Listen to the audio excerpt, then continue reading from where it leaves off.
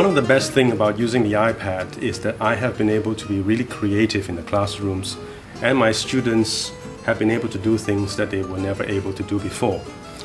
For instance, I've always wanted to teach them to improvise, and this year we were able to do a little blues improvisation.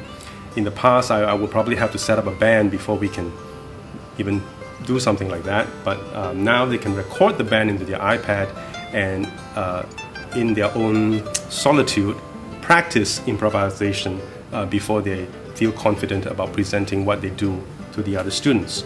They were also able to do some recording and of using virtual percussion instruments.